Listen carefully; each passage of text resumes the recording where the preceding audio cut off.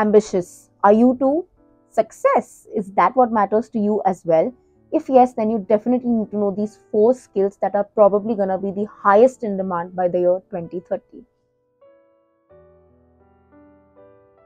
Hi guys and welcome back to my channel. My name is Tanishka and I hope you all are doing good. In today's video, I'm going to be sharing with you 4 skills that have the prediction to be the highest in demand by the year 2030. So let's get straight to it. But before that, if you're new to this channel, then please take that 1 second and hit the subscribe button, guys. I have a vision for this channel which only you can help me achieve. So if you've ever, even for a teeny tiny second, felt that my content has been valuable, has been helpful, has been entertaining also, then please hit that subscribe button and help me grow my community.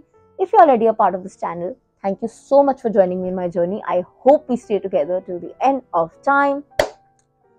So, skills of the future, something that we're going to discuss today, basically means that basis the current scenarios, basis predictions of the future, what do we feel, what do experts feel that employers will want, companies will want, what are the skills they feel that companies, employers will need maximum in the future. So I didn't do any rocket science. I literally used the most basic search engine that we all use, that is Google, and I typed skills in 2030, right? Future skills of 2030, and literally immediately these 4 things popped up. So you can imagine how important or how valuable these 4 skills are gonna be by the year 2030. In fact, from now only, while I was even doing this research and what I see around, even in my projects, while working, while communicating with people, I already can see how these 4 skills are actually already dominating the market. So definitely you need to know them, you need to learn them, and you need to inculcate them within yourself. Number 1 is creativity. When I say creativity, I don't just mean art in the sense like painting, drawing, dancing, acting, singing. I basically mean by creativity is a different perspective to things, a different approach to the same old problem. Let me explain in a simple way. If I say x plus x is equal to 4 and I tell you find out what's x and x, most of you will be like 2 plus 2, which is correct. But it can also be 3 plus 1. It can also be 8 minus 4. It can also be 2 into 2. It can also be 5 minus 1. It can also be 6 minus 2. It can also be 1 plus 3. So, एक ही चीज का answer इतने सारे चीजें कैसे हो सकती हैं? Because it's a different perspective. It's how you are planning to approach the situation, how you are planning to use your creativity, a different perspective, a fresh perspective to the same old problem. A lot of people in today's generation, especially because of shows like Shark Tank and the startup wave as we call it, are running after क्या idea चाहिए, बस एक अच्छा idea चाहिए और मैं तो दुनिया फाड़ दूंगा, and you know I'm gonna kill it. I just need an idea. Idea नहीं आ रहा. नया idea लाना ही क्यों है? Sometimes, in fact, most of the times, in my opinion, it is a wiser, better and smarter decision कि कुछ नया, एकदम नया सोचने से better जो existing चीज़ है उसको पकड़ो, उसमें एक fresh perspective add करो. Find a different way to solve an already existing problem. Find a different way to solve an already existing product. हो सकता है एक product है market में, एक idea already चल रहा है, एक startup है, but you think that there can be a different perspective. Imagine that different perspective can change mountains. Right? For example, if the same, let's take the x plus x is equal to 4, but I tell you can't use even numbers. That confusion, very few people will immediately be able to think on their foot, यार 1 plus 3. नहीं, वो जो immediately सोच सकता है ना एक different perspective, who's not stuck up in their old boxes of I just need to put a 2 plus 2 यार. They are the people who are definitely gonna succeed, and they are the people who employers definitely want. In fact, like I said, not just for the future, now itself. Skill number 2 is critical thinking. Hello to all my CFA aspirants here specifically, because I've been asked this multiple times. You guys have asked it, you guys have discussed it with me also, that what if I don't want to get into core finance, or I failed CFA yaar, तो मैंने क्या उखाड़ लिया, क्यों किया? CFA teaches you analytical thinking. I keep using this word. Why?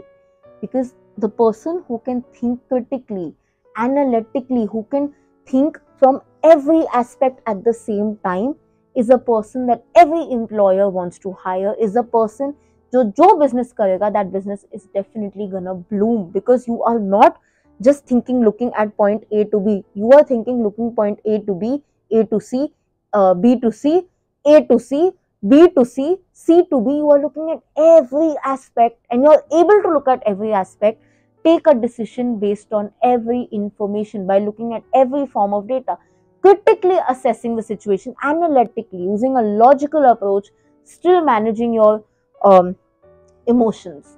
Not everybody can do that. That's why I always say analytical thinking or critical thinking is a skill that you are going to value most of your life. A lot of people ask me, Tanishka, you've done CFA, you're doing CFA level 3, but you don't want to get into core finance. Do you think you wasted your time? Not at all, because I have developed this critical thinking, this analytical thinking skill by doing CFA. And I don't think I need to tell you how big a skill I already have and how big a skill all of you who are doing these courses, these competitive exams. And there's so many ways you can develop critical thinking, reading, curiosity, even in general life scenarios. Stop reacting, start responding, right? Be a little aware, even when you're suppose arguing with someone, even if you're having a general conversation with someone at home about anything. Try to see all the perspectives of all the sides of the topic and then give your advice. Not everybody can do this. And definitely people who learn this skill, master this skill, they are gonna move very, very forward in life. And like I said, you don't necessarily need to do a course as expensive or as big as CFA to learn it. You can literally practice and learn this skill on ground root level, starting on your own home, with your friend circle, your social circle, anybody. Make it a point that now onwards, whenever you have a conversation with someone, no matter what the topic is, you're not just immediately responding, you're actually thinking about all aspects before giving your opinion. I'm not saying masti mazak mein bhi ye karna chahiye, but whenever there's a serious conversation going on, right? Point number 3, digital literacy. Yes, I think this is something that we all are aware ki, hey, it's the future. We know AI is going to be a part of the future. Computers, it's not anymore going to be a situation where we can work without knowing basics of Excel, basics of PowerPoint, basics of Microsoft, basics of Google Suites. I think it is just but very, very basic. एक ज़माना था जहाँ पे mail वगैरह were not very important. In the future, in fact, now onwards, you can see it is becoming very, very important. To add on to this point, and I'm adding this to personal experience because I've had a stint with an HR consultancy, and I realized that a lot of people, a lot of young candidates, young freshers, they have the knowledge, they're very good at what they do, but they are so bad at formatting. Like suppose you give them something, some work, make me a media plan. They'll give you the entire media plan, but itna kachra everywhere it's spread, like the person needs to find out. Very, very horrible. When I say digital literacy, you should also learn the art or master the art of formatting your documents well. It's no more gonna be allowed in the future seeing, shabbily written mails, everything thrown in one paragraph, not taking care of your capital letters, your punctuations, your spellings, your formatting, your font size. All these things matter, and all these things are a part of digital literacy as well. You should be.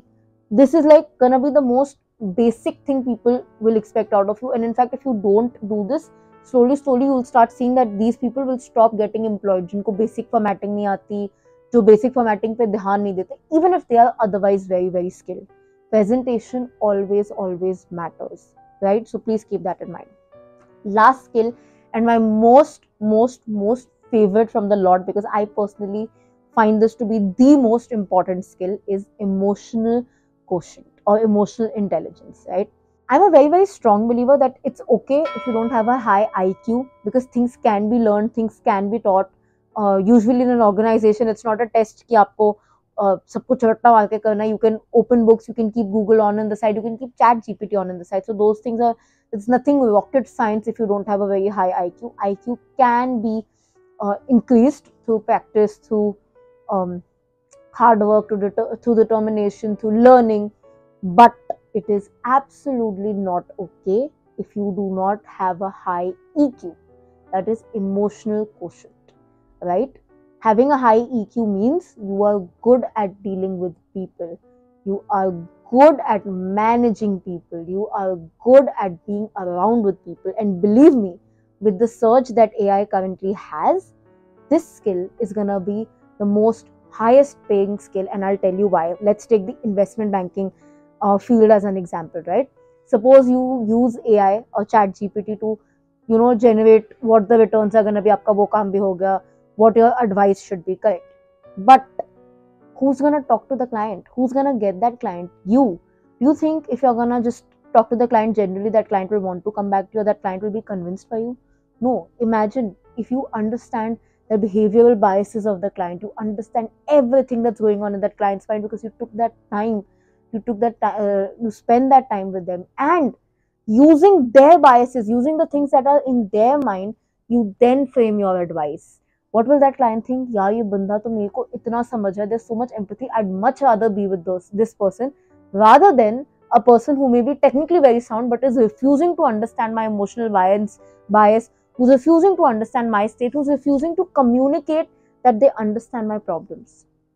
Emotional intelligence, the power or the skill to understand that every person has a certain set of problems, a certain set of biases, and learning how to give them advice or how to deal with that person keeping those biases in mind is really gonna make you a lot of money. In fact, people doing CFA level 3 who are into portfolio management or investment banking, you guys would know there was, now it's not there was a whole subject on behavioral biases, because it is so important to understand the consumer mindset, the client mindset. You can change things. आप किसी को भी एक चीज बेच सकते हो when you know उसके मन में क्या है, उसकी पेन पॉइंट्स क्या है, उसकी स्ट्रेंथ्स क्या है, उसकी वीकनेसेस क्या है. You can use it, and for that you need to have a very very very high level of EQ. Especially, like I said, for people who are thinking कि AI can take your job. AI can do everything but cannot have an emotional quotient, and that is why humans will always have an upper hand. So if you want to be in a good job, you want to maintain your job, and you don't want AI to take your job, then you definitely need to upskill your emotional quotient. You definitely need to work on it every single day. You need to be aware of your emotional quotient, because AI बाकी सब कुछ कर सकता है, AI ये नहीं कर सकता. कहीं ना कहीं आपको हायर, आपको इसलिए रखा है अब तक बिकॉज आपके अंदर ये है, because you are human, you are not a robot. The robot can never learn emotional intelligence, but you already have it. You just need to increase it. With that, we're ending this video. I definitely want to know your thoughts in the comment section. Do you want me to make more such videos? If yes, let me know that as well. If you like this video, don't forget to like, comment, share, subscribe. I'll see you guys very, very soon. Until then, keep sparkling and definitely keep learning.